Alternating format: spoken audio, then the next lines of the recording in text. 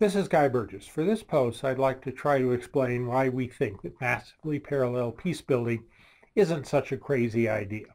There are obviously lots of good reasons to be skeptical about a bold idea like this, and questions about whether or not people could actually contribute to this, and certainly worries about what happens if it doesn't. So to answer some of these concerns, we might start by citing Kenneth Boulding's first law. If it exists, it must be possible, and if it has been done, it must be possible, the obvious corollary. And the truth is that there are lots of people doing things that, while they're not labeled massively parallel peace building, that's really what they are. And we just need to learn from those folks. Another example worth citing is Kenneth Boulding's story about the demise of dueling. There was a time when dueling was considered a perfectly reasonable way of resolving disputes. And there was a time when people trained to be better at sword fighting or marksmanship or whatever, so they could prevail in disputes. And then society as a whole said, hey, this is a stupid way to handle conflict. And instead of learning how to fight better, they found alternative ways of resolving disputes, and dueling disappeared. In a very real sense, what we need to do is to take today's destructive conflict handling practices, recognize how destructive they are, and find alternative ways of dealing with those same tough issues, but doing so in a more constructive way. Still, another way to think about massively parallel peace building is it's just an effort to strengthen society's natural learning systems. Ecodynamics and social ecodynamics, what have driven society, what has transformed the human race from primitive hunter-gatherers to today's modern industrial information economy just in the space of a few thousand years. That's an astonishing accomplishment, and it's been done by a decentralized process where humans have learned how to deal with a wide range of issues more effectively. And all we're really trying to do is to find ways to strengthen this system and extend it into the social realm and beyond just the making of tools. Yet another way to think about this is that conflict is a problem, and the thing about problems is they all create opportunities. Necessity is the mother of invention and all of that. So for all of the different aspects of the destructive conflict problem, there are associated opportunities for people to actually make a living helping society deal with these issues. The key is to be able to persuade that, hey, I've got a strategy that will really work. Yet another source of optimism is, I think that what we're talking about with massively parallel peace building could actually go a long way towards harnessing the make a difference drive of so many young people and so many older people for that matter. I know a lot of my students have been very committed to, in one way or another, making a positive difference in the world. And the truth is that they've been having a tough time finding places in which they can do that. I think massively parallel peace building outlines a whole lot of opportunities. It just takes people with an entrepreneurial spirit to figure out how to develop them. Another image, and this is sort of an appeal to civic and patriotic responsibility, is a military concept, not on our watch. And certainly in the Navy, there's a time when you're on watch, and the thing that you don't want to have happen is some disaster because you failed to fulfill your responsibilities when it was your watch. And I think we all need to cultivate this sense that we've been trying to make this democratic experiment work now for a couple of hundred years, or maybe going back further than that. And we have a responsibility to maintain it on our watch. And there are a lot of precedents of massively parallel peace building, or that kind of approach, massively parallel efforts to do all sorts of things.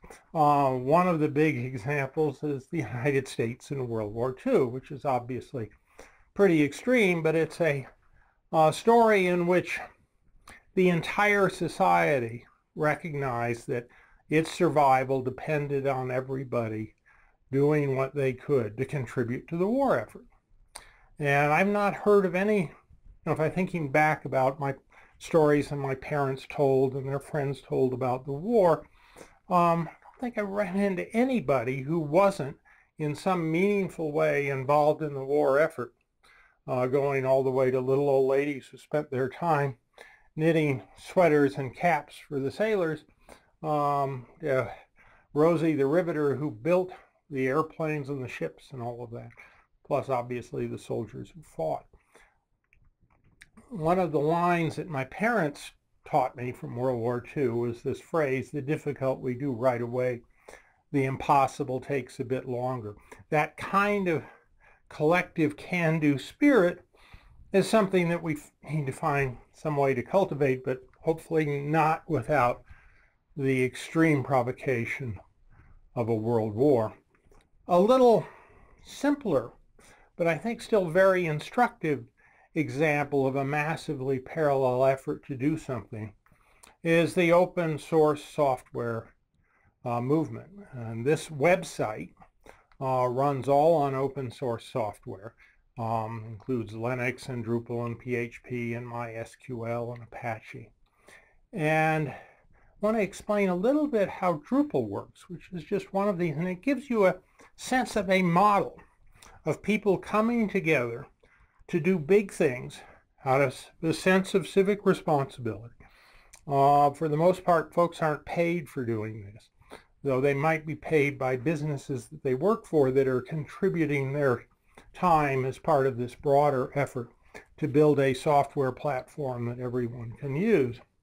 But Drupal, which is the software that Beyond Intractability uses, is actually a collection of modules or programs that do all sorts of different things. And if you go onto our website, you can, at least as an administrator, you can get a list of all the different modules that we use. And then you go into one of those modules, and this is true for all of them. And it has a list.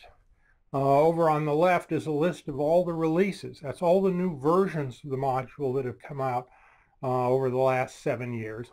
And then with each one comes a list of changes that were added during those, and they're associated with an actual person that volunteered, okay, I'm going to do this little thing to help make this broad module a better program.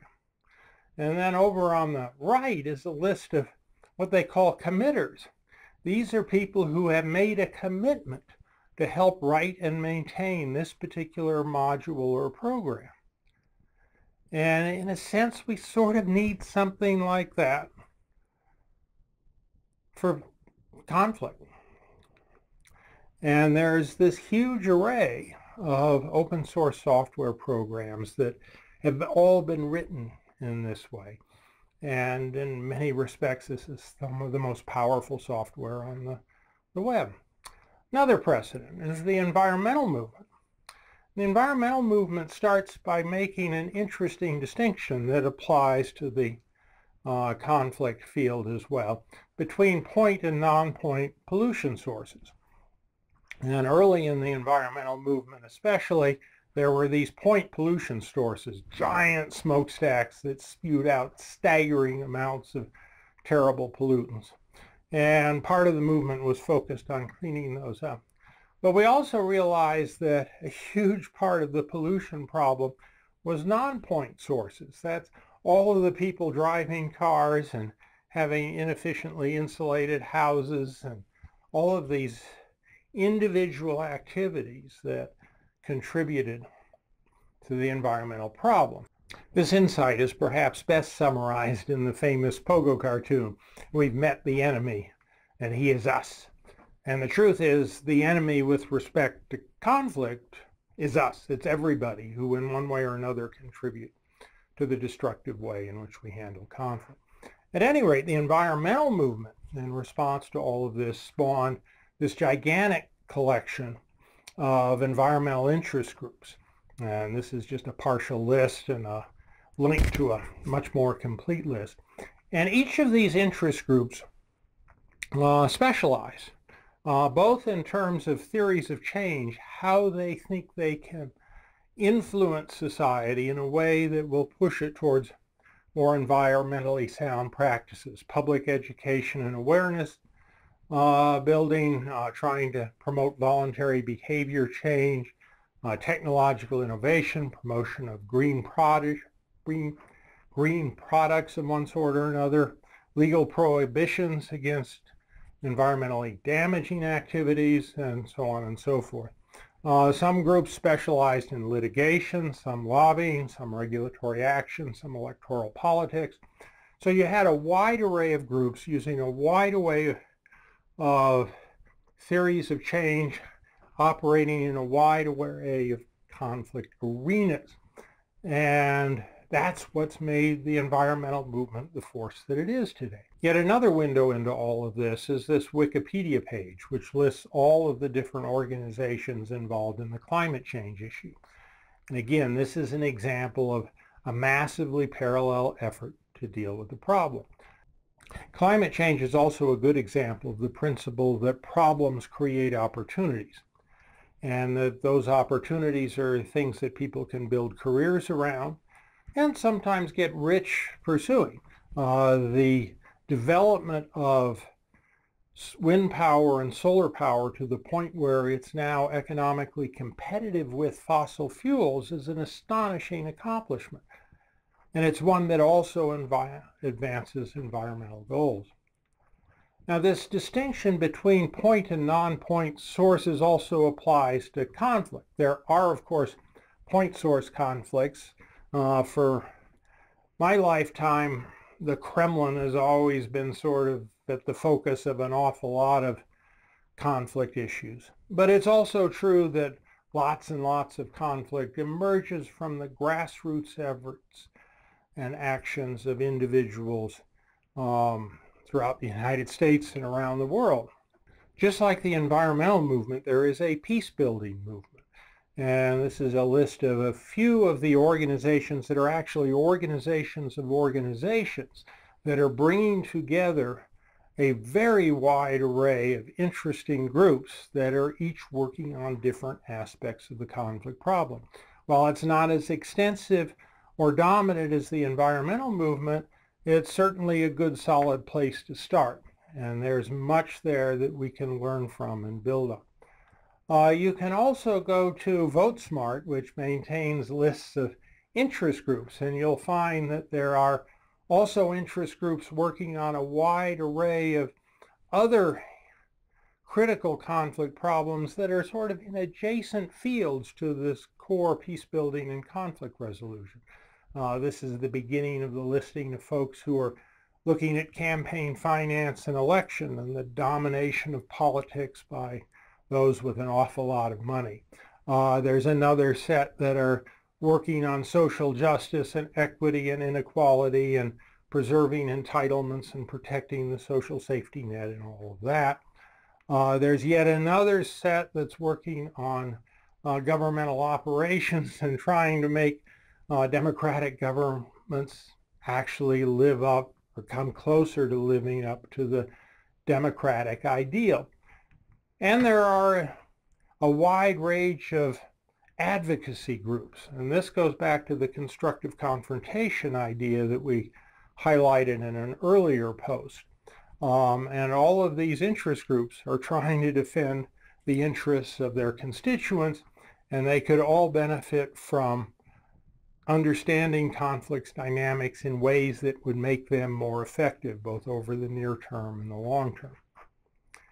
And the last thing to talk about with respect to why this isn't such a crazy idea is how you can get the resources to do all of this. Certainly there's human resources. I've already mentioned a lot of young college graduates that are looking for ways to make a difference. They're entering a job market that isn't making very good use of their talents. I think this is an enormous growth opportunity. The trick is to figure out how to make it work. Sometimes I tell my students that this is the next big thing, like a smartphone. If you can figure out how to build a series of institutions and organizations that address different aspects of the conflict problem, it could be enormously valuable to the society as a whole, and therefore a source of some revenue. Another key to making this all work is finding ways to bring costs down. The iron law of supply and demand is true. The demand for more constructive approaches to conflict will go up if the price goes down. So you need to figure out how to do this as efficiently as possible. One strategy for doing this is to focus not on building alternative strategies, so you've got a whole parallel set of institutions, but improving the behavior of existing institutions. This was one of our earlier criticisms of the alternative dispute resolution movement. It tried to somehow create an alternative set of processes that operated next to the existing dispute resolution institutions. We argued then that we need to focus more on improved dispute resolution, that is, making existing institutions work better, and that gets you out of this terrible turf war conflict between alternatives and business as usual practices. So I think that makes sense. And there's also the opportunity for new funding streams. If you can demonstrate that not only is the conflict problem as serious as climate change, but that there are constructive, realistic things you can do to address it, which is something that we're trying to do with this massively parallel peace-building concept, then I think you've got a chance at actually springing loose some big bucks from foundations that might be willing to devote $1 billion or $2 billion to underwriting a grant program that could enable an awful lot of things to get started. There's also an opportunity for civic action, people just volunteering to roll up their sleeves and figure out how to do things. And it doesn't have to be just building trails. You can roll up your sleeves and figure out how to deal with the conflicts in your community more constructively. And that's what we're trying to do with massively parallel peace building. We've broken into 10 major categories, the kinds of things people can do to help. And within those, there are a lot of subcategories describing specific things. Right now, we have over 100 of these items, which sounds pretty daunting. But what we're talking about is a massively parallel effort involving millions of people, ultimately. So the thought of having millions of people work on 100, 150 problems isn't quite so unrealistic.